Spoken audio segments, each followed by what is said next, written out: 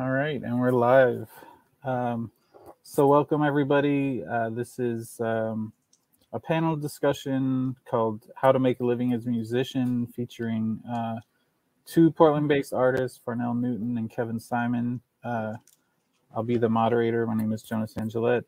I'm the community programs manager at Portland Center Stage, and an artist myself. But we're all in conversation about the different ways you can make a living as a musician, from music licensing to scoring films to live gigs and everything in between. So yeah, we'll just kind of go through intros, go left to right, I guess. So Kevin, if you want to jump in. All right. My name is Kevin J. Simon. I am a multi-instrumentalist, composer, producer based in Los Angeles. I primarily make a living through music for media. So that includes music for commercials, television, and film. I also do quite a bit of music supervision with various brands and agencies, just kind of guiding the musical process, giving some ideas, and oftentimes doing a little bit of problem solving. And then I would say about 20% of the time I make records for listening's sake. So anything from current pop, rap, to nostalgia-based music, you know, like classic R&B, Motown-ish, whatever, jazz, Latin jazz. I'm a music school kid, was brought up traditionally, you know, started playing piano when I was 5, evolved into other instruments, and then now I'm kind of like, you know, playing the computer as the main instrument, but still, you know, touching everything. So the music that I make is more often than not a hybrid of both, like synthesis, found sounds, and then like, you know, organic instruments, organic, if you will. Yeah, but that's me. Cool. Definitely. Well, I'm Farnell Newton. I'm a trumpeter, producer, composer. I've kind of done a little bit of everything. Former professor at Portland State University, toured the world with a bunch of different artists, from Jill Scott to Bootsy Collins, and worked with network television, performing on shows and such. The last, I would say, 5 years, I've been working at Marmoset Music in the A&R department, and in charge of Infinite Companion record label, their streaming and distribution of music on through DSPs, through you know, Spotify and Tidal and Apple Music and such.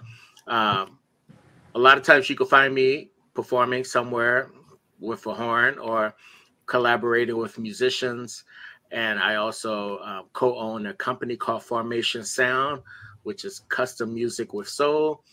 And then I think my joy project is just making lo-fi, hip-hop, ambient, chill music for people to listen to. I've seen a lot of success from that, and so I wear a lot of hats. A father of 5, and I just stay busy. Actually, no rest for my boy. Exactly. I'll be in LA because my daughter is going to school at Cal State Northridge for art design and track and field, and you know, I stay busy. I'm one of the most busiest people, and I also started this social media group back in the day called Jam of the Week that has over 70,000 musicians around the world, and musicians from every band, from Snarky Puppy, Beyonce, Prince, Bruno Mars, and everyone. So yeah, I wear all the hats. Yeah, it's got quite the range of options for the both of you, so that's pretty amazing. I think one thing, I mean, we can just kind of run the gamut of things that you all touched on, but I know, Kevin, something I've been interested in, and I hear a lot about, because you know, watching movies and TV, you see the music supervision credits, but I've never been 100% clear on how that role plays out. Like, can you talk a little bit about like how you got into that and what that entails? Yeah, for sure. I would say that music supervision has been one of the most recent hats I've started to wear as of, I guess, 3 years ago or so. And yeah, music supervision is quite elusive because it can mean so many different things. Like the role is forever changing and evolving. My first like real experience as a music supervisor was on a film that oddly enough I was also conducting, so it actually ended up being like quite the workload. But as the music supervisor for the film that or the films that I have worked on, I'm currently working on a horror film as well, is like I'm working as like almost like the top liaison of everything that's music related for the film. So, you know, I'm sourcing the licenses that we pick, right? So, you get the film, it's a blank canvas. The director has some idea of what they want things to sound like, but I'm actually sourcing the music, you know, finding the artist, dropping it in, making sure it works, going back and forth with the director, seeing that we have the right vibe. And then from there, once it's the right vibe, the other step is like going through and making sure it's easily cleared, making sure it's cleared properly. Everybody's getting their, you know, their back end royalties and their credits and whatnot. So on the film side is kind of a lot like how it is on the TV side. For the ad side, my music supervision roles are sort of in like that, the initial music talks, right? So we'll be with Google or Lumify or Apple or whoever, you know, and then we're in like a Zoom call sort of like this, except there's like way more people, right? It's like 10 people. Please mute your mic when you're not talking type thing. And then the client's like, hey, you know, here's our spot. Here's who we want to appeal to. How do we do that musically?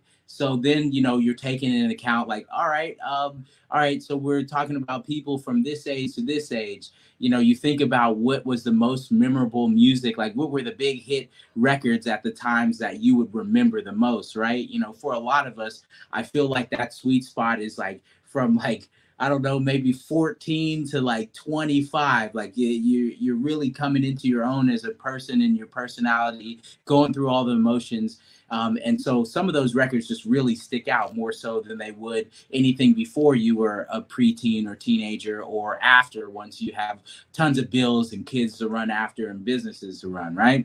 So we hone in on like, what is the most effective piece of music for this audience? Then we go through like, hey, can we afford to license something? Is it worth licensing something?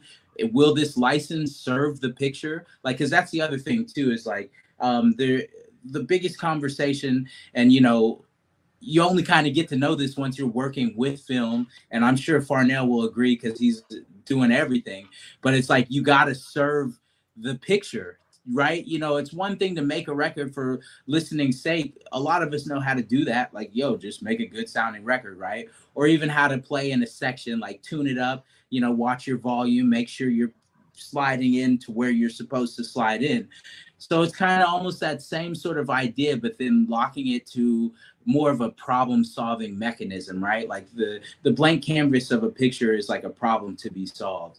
So, you know, how do we serve this picture? Like, is this too fast and frenetic for the way the cuts are working? Is it too sleepy? Is it too like many notes? Is it like so like musical that it's crowding the voiceover? You know, so those are the considerations that I would make in the music supervision role for advertising, because it's a little bit more nuanced than like, you know, a movie to where it's like, hey, you can let it play. No one's going to be talking. Like the music's going to carry the spot. A lot of times the music doesn't get to carry the spot in advertising because there's a lot of talking, a lot of talking.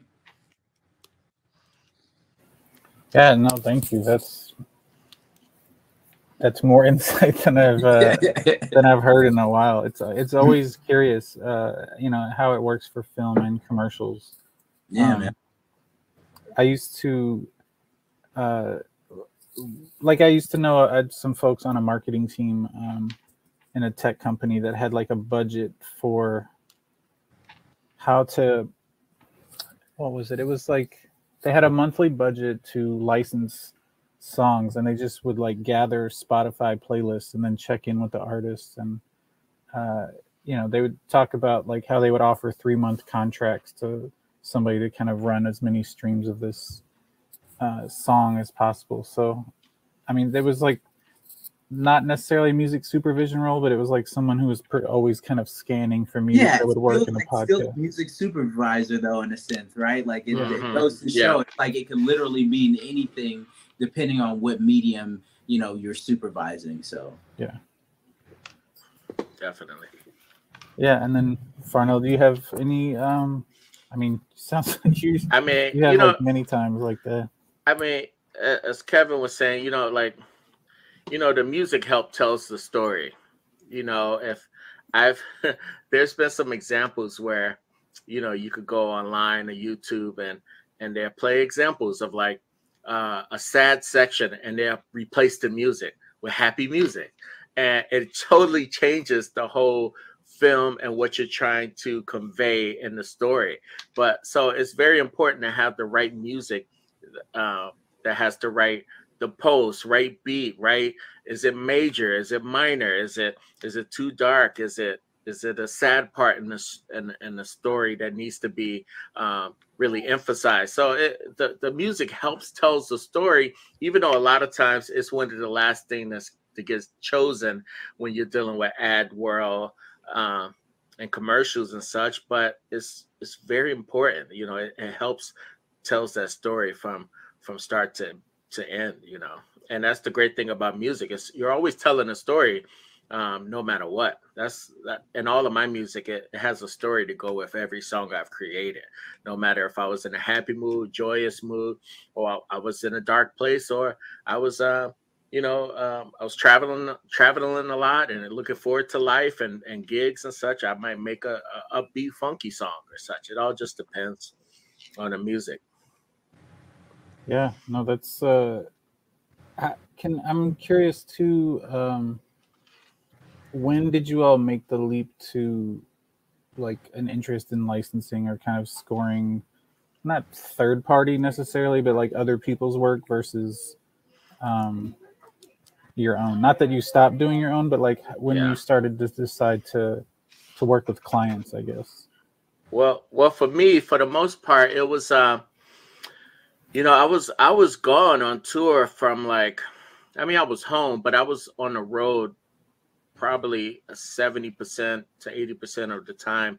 Ooh. Between Jill Scott and Bootsy Collins from like 2013 to like the end of 2015, and my father-in-law got sick, and my wife was like, "Hey, I need you to be more home." And of me being a family man, I'm like, "Of course." So I was looking back, and I was like, "Okay, if I'm going to stay in Portland, I need to find what am I going to do to keep me here?" I did not want to go back to a public, state-funded university where students struggle just to get a couple dollars to stay in school, and you have to fight for everything. And I didn't want to I was doing music engraving for one of the world's biggest Catholic companies before I was on tour. So I was looking at the various different options, and I was already an artist on Marmoset back in 2013. And actually one of my former students has been working at Marmoset almost since the very beginning, Eric Norby. And I called them up and I was like, "Eric," I said, "what's happening over at Marmoset?" And he was like, "Yo, we got a couple positions." So I applied, and I've been working at Marmoset since 2017. And at the time, I was just making music just to make music. I didn't really understand, like, you know, writing music for commercial and TV or for business branding and such. And just over the years, I've learned so much about that from working with Marmoset and other various different organizations and agencies and such. And and I'm still learning, but that's my bread and butter right now, you know, creating music for Marmoset, and with my business, creating music with other agencies around the country. And they're all different. Like Marmoset is most of my placements are from, you know, commercials and ads with businesses. And then a lot of my other stuff with other agencies is for TV and film, or for, and I'll do some music supervision for once in a while, or I'll help some independent filmmakers put together music and such, and which is kind of like my little hobby, to be a music supervisor. But I usually like making the music more than anything. I feel you on that, man. I'd rather make the noise than sort it out, you know. Yeah.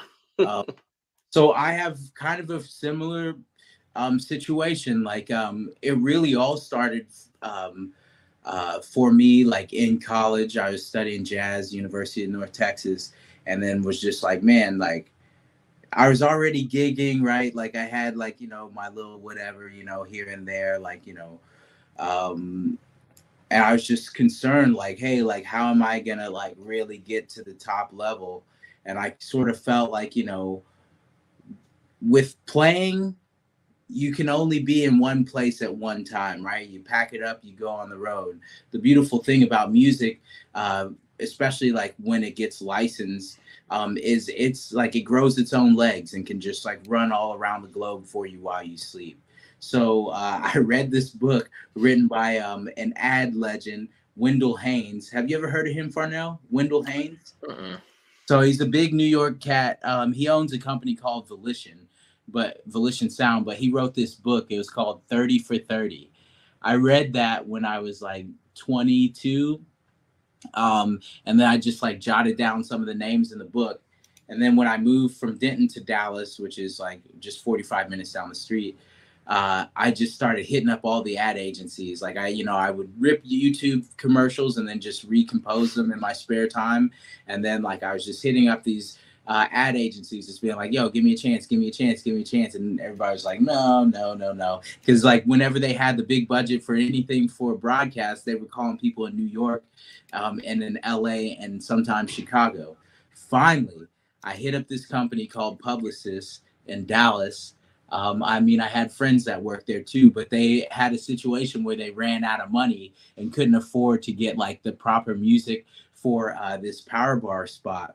So I ended up getting that, and it was so good that they gave me another. Then, you know, things kind of cooled down. I went on the European tour, and then my dog died.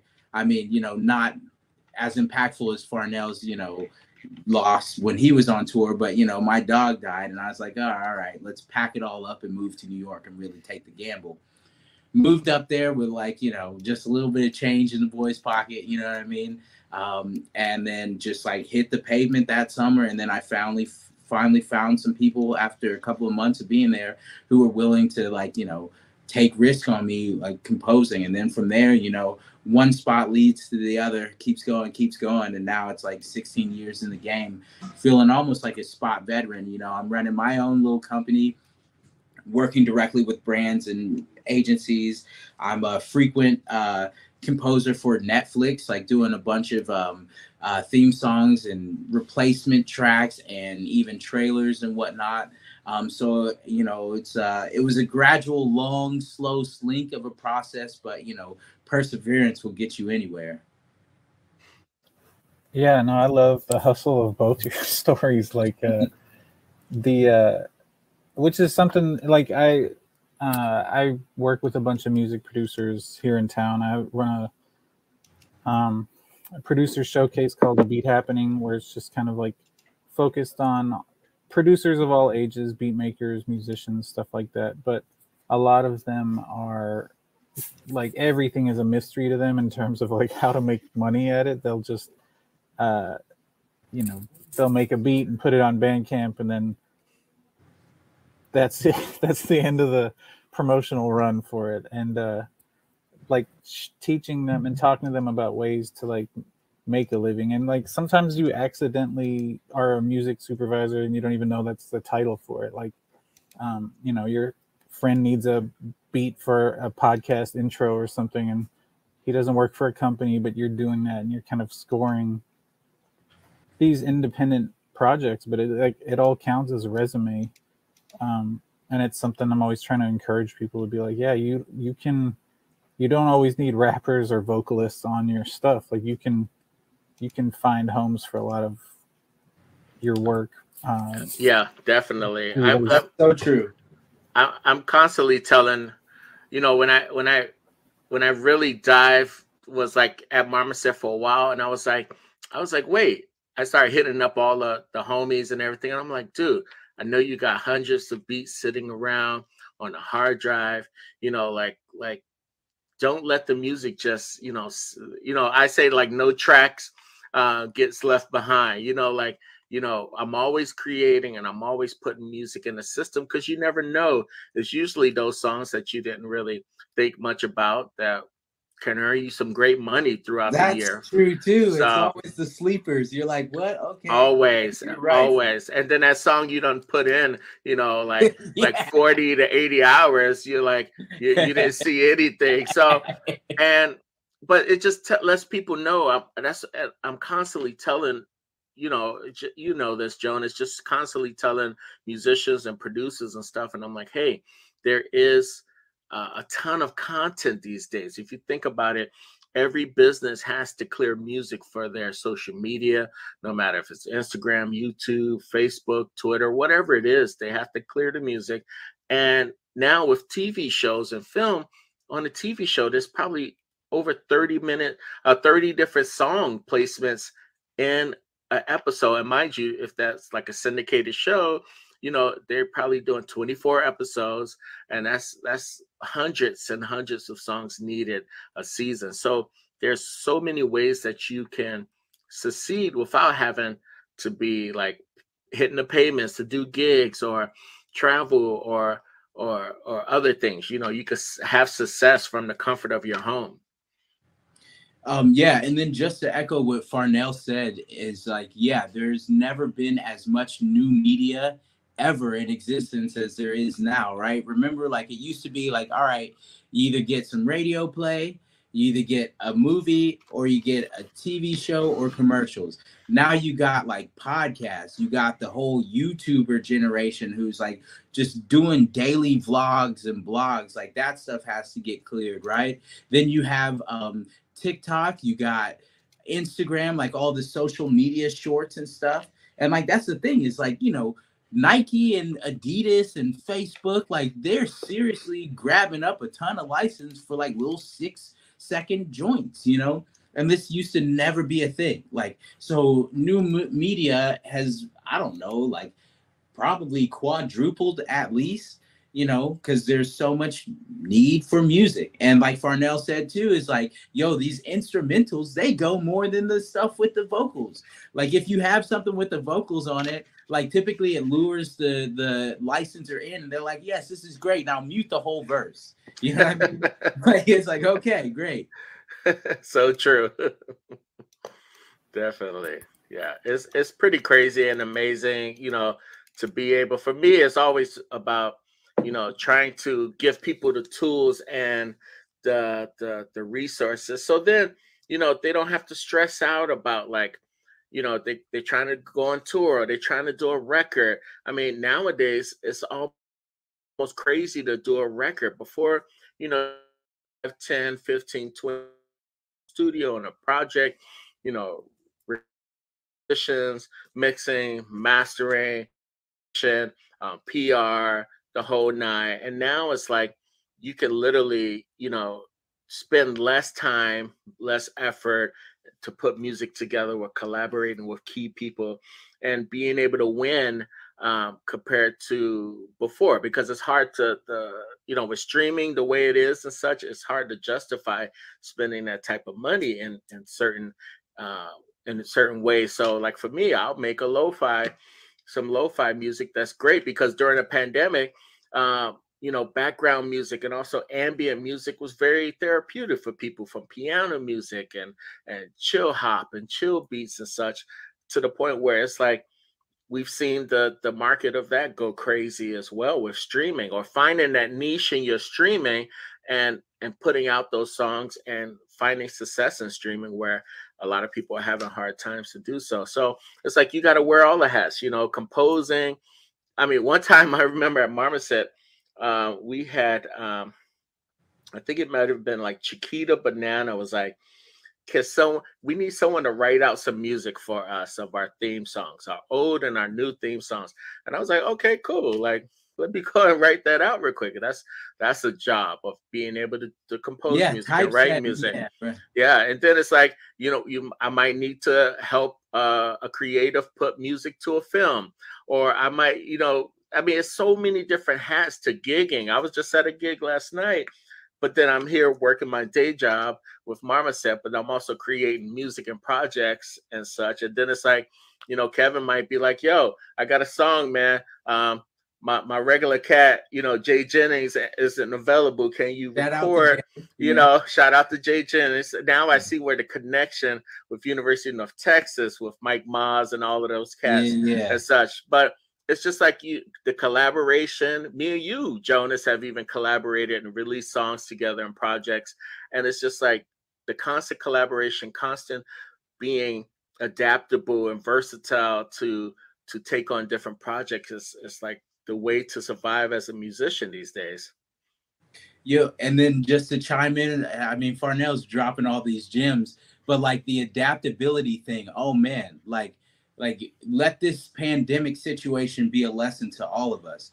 Like, because, you know, back in like maybe 2018, I was kind of preaching that to some of my friends. Like, you know, I'm just like, hey, man, like, you're a great horn player. You're a great strings player. You're blah, blah, blah. Like, I could use you. Like, could you just go and get like a setup? It doesn't have to be that crazy. I'll walk you through it. Like, all you got to do is just be able to give me dry stems and we can make magic together. And then like the pandemic hit, and, you know, for those people who were already set up like that, it was a little bit of a smoother transition because, you know, that's how, you know, me and Jay, like, we used to work all the time. Like, he would have to come over here, you know, we'd take a couple of hours out of the day, track these horns, and then like, you know, blah, blah, blah.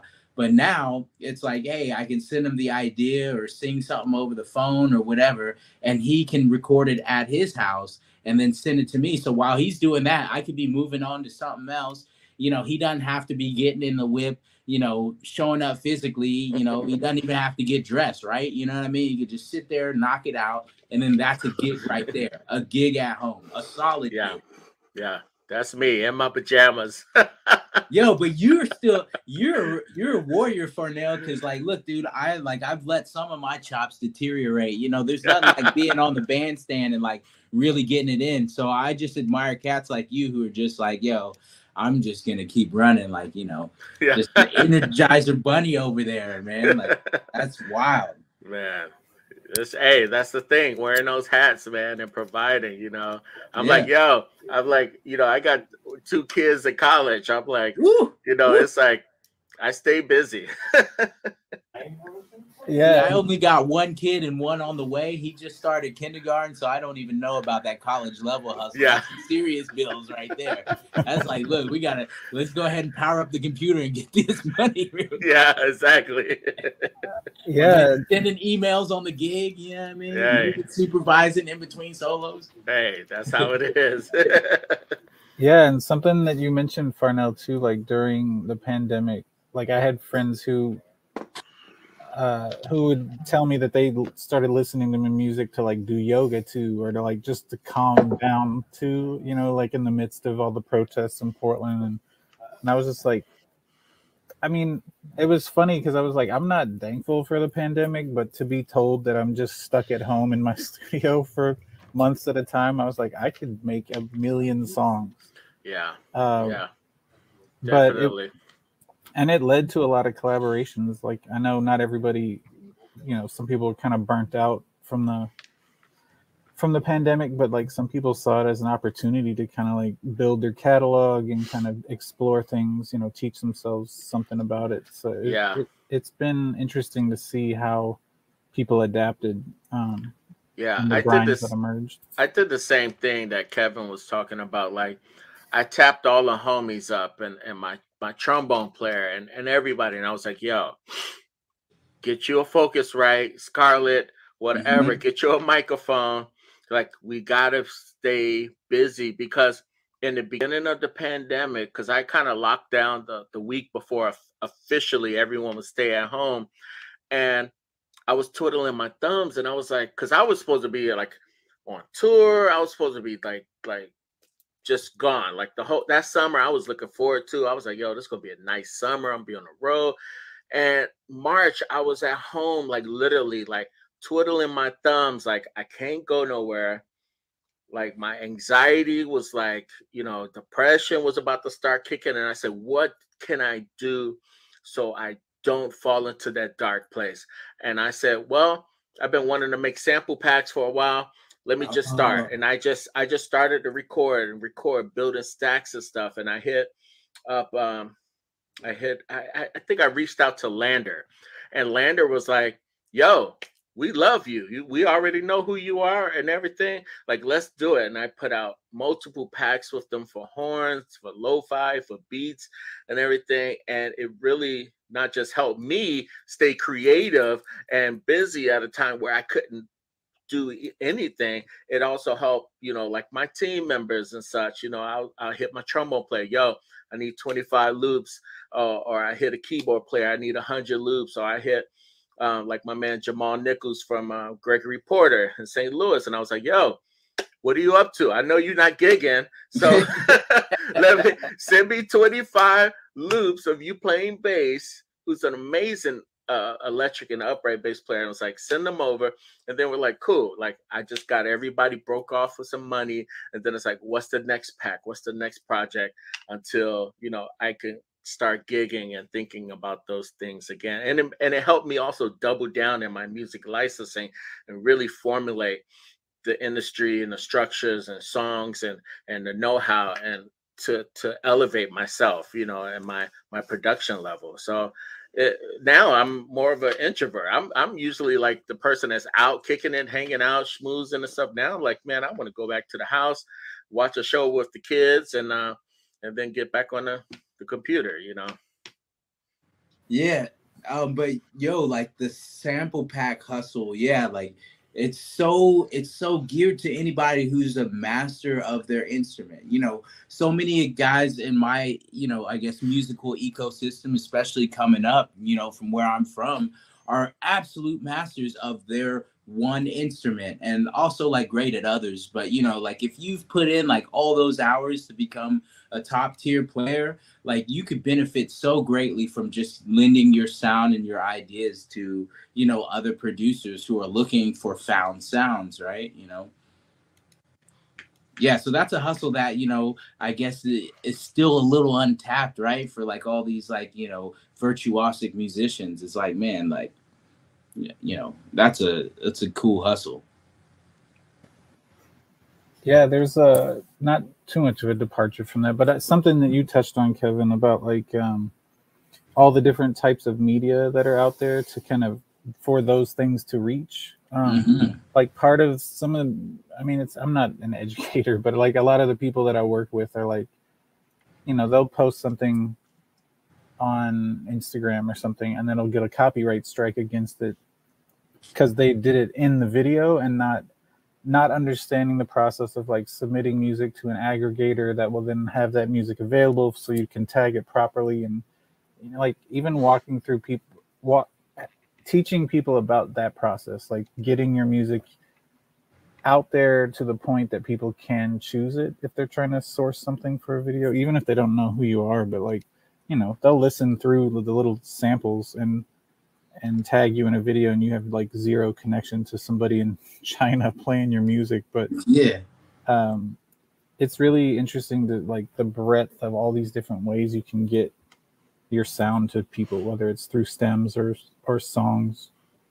Yeah, I mean, that was the important thing about the pandemic for me also, was that I was able to collaborate with more artists, working with lo-fi hip hop artists. I was working with kids who literally just graduated high school and was at Berkeley School of Music or some small school, who might be from India or Italy or from Boston or Baltimore, Maryland. And we're out here collaborating, making music together and doing pretty well on streaming. And because of that, I've had a ton of people reach out to me. Hey, I love your song. This song really helped me through some tough times and such, because it's meant to just be relaxed, listen to. I put it on with the kids when they're just hanging out and playing, just kind of to chill and to relax. And I feel like music really helped people during the pandemic find peace. And I mean, you could look at all of the stats and data, like how much people was listening to music, listening to podcasts. What we have done without music during that time. It was it was some rough stuff, man, happening during the pandemic. And I'm just happy, music was there to kind of save a lot of us, Yeah, and what is it that they said too? Was that like that was the one thing that I guess primarily Americans refused to give up was entertainment. I mean, I guess that's obvious, like since you're stuck at home, but still, it's like as people, were getting laid off from their jobs, wondering where their next, few dollars were coming from, they were still very willing to spend it on the things that brought them joy, like music and movies. I mean, yeah, and these TV companies, man, they figured it out real quick. Because I remember when Tiger King and these key shows was coming out, that literally like the streaming went through the roofs because guess what? We were all home. And that's all we were talking about, right? Yeah, that was what we were watching. Yeah. I even remember we weren't traveling. There was some rappers that made a whole Tiger King EP, and I was like, we need something else to do. TV shows, social media challenges, sourdough bread making, like all of that stuff literally kept a lot of people from like falling into those hard places. But that entertainment and that all of that content out there helped a lot of us get through this. I mean, I was worried in the beginning of the pandemic. I was like, man, how is this going to affect the licensing industry? This is going to be crazy. Like, you can't be on there putting out Toyota ads during a pandemic. Like, who's buying cars right now? We're struggling. Like, but now it seems like it's like doubled down and it's taking off. Yeah, everyone's back outside. Yeah, crazy. Yeah, that's like in terms of the youth, though. I mean, not necessarily your kids, but like, is there stuff that you've had to tell younger folks, younger musicians, about like how to make a living post-pandemic with their music? Or I mean, I guess during the pandemic too, but just the kind of lessons that you would tell an up-and-coming musician now who had to like I met somebody who started and finished college online because of the pandemic, which was wild to me. Yeah, that's crazy. Yeah, so it was. I would say, it was a time like pandemic was a couple of things was happening.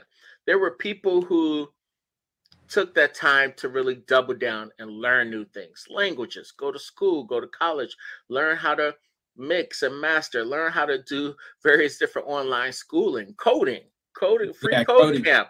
Like free code camp was like blowing up and such. But at the same time, as a lot of people was like, they were like, let's take your $1,200 from the government and put it in and invest it. But at the same time, you had people, and it was okay for them to just like make it by. It was just like taking that time, taking the space to be like, hey, I'm not going to do anything right now.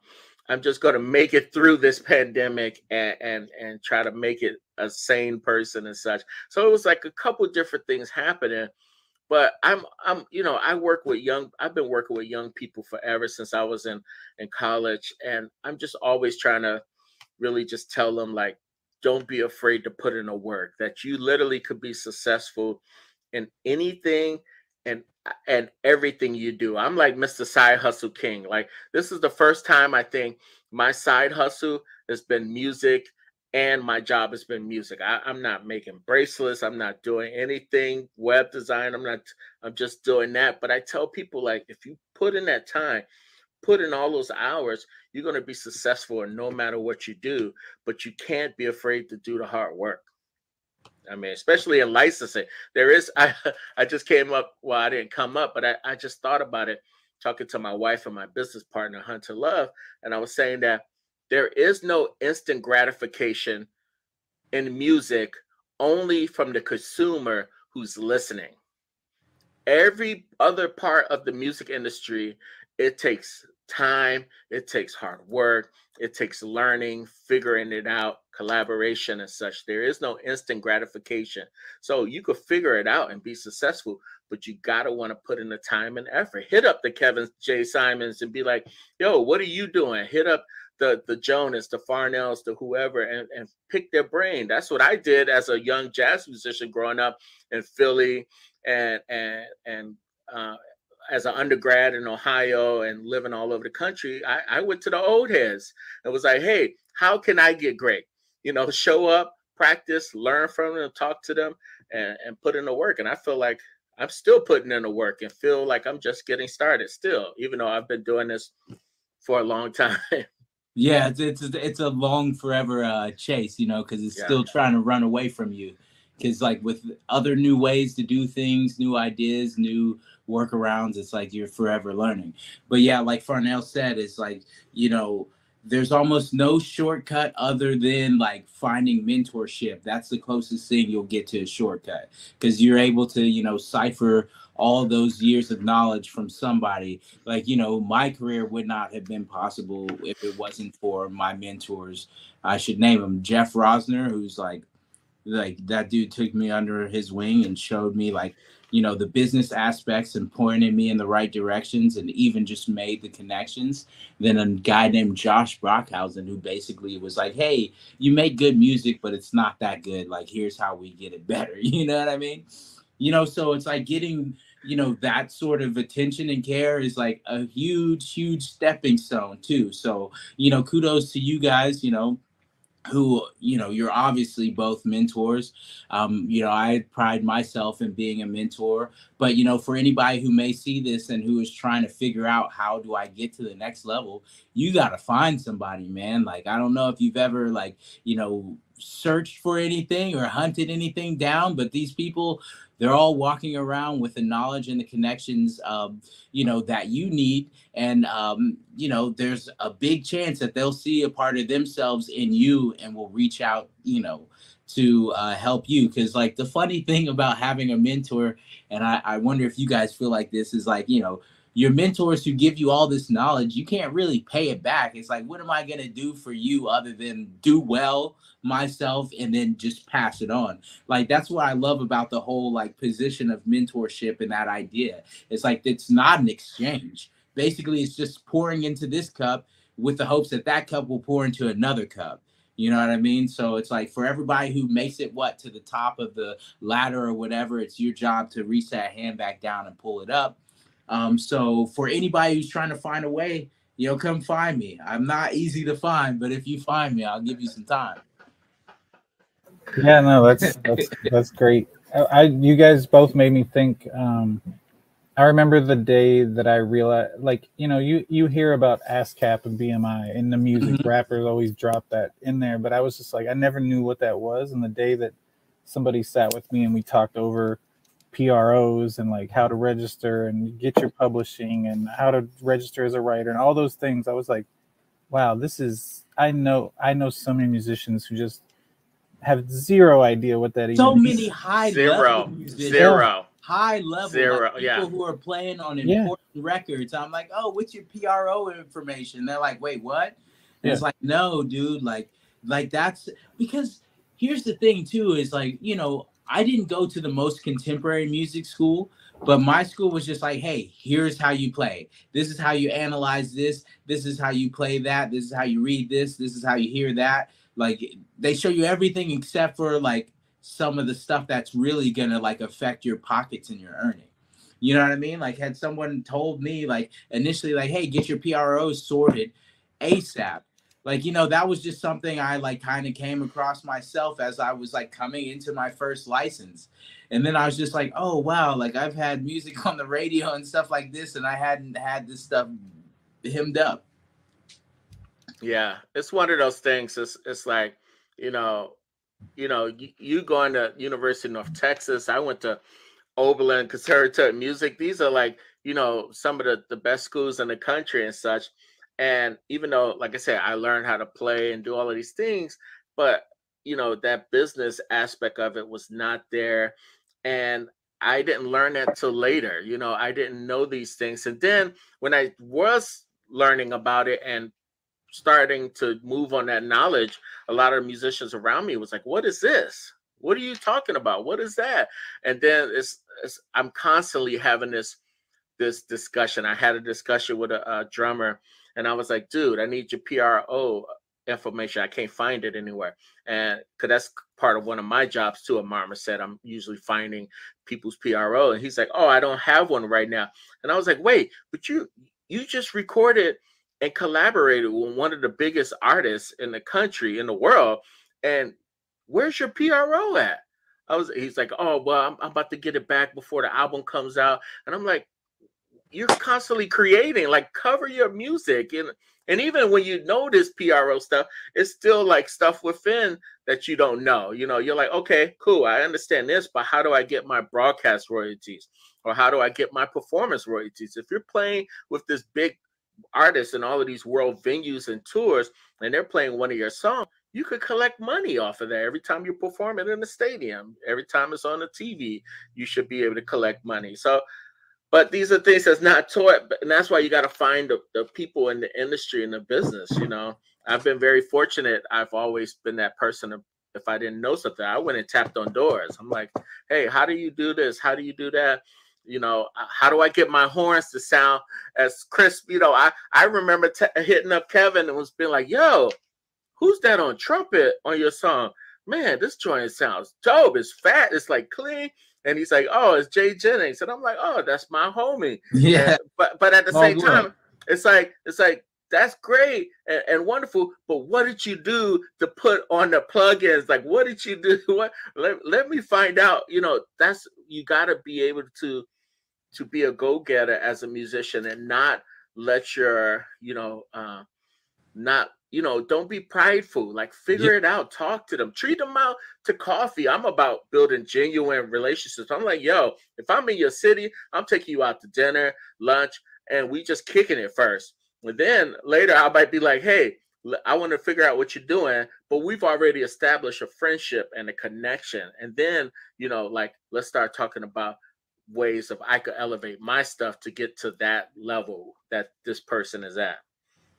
Yeah, and like Farnell said, it's like everybody has like something that they're doing that the other person isn't. So it's like, even if it's someone who you think is like still kind of finding their way in their sound, like you could literally watch them do stuff. You'd be like, wait, what is that? How did you do that? What was this?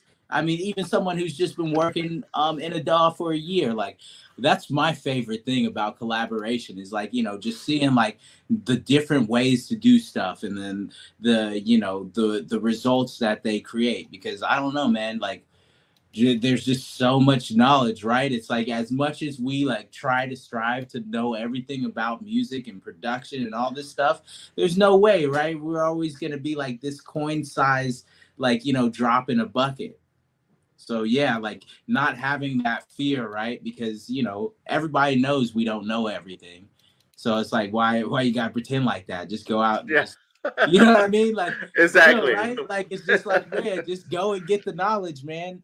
Yeah, like that's a beautiful thing. And then the wonderful thing about that too, I'm sure Farnell will agree too, is it's inspiring too, like just to get that new information and new ideas. It's going to keep your workflow, evolving too. And that's the biggest thing that we all face too, right? It's like, how are we going to keep making new stuff if we're making stuff all the time? It's like, you got to input maybe even more than you output.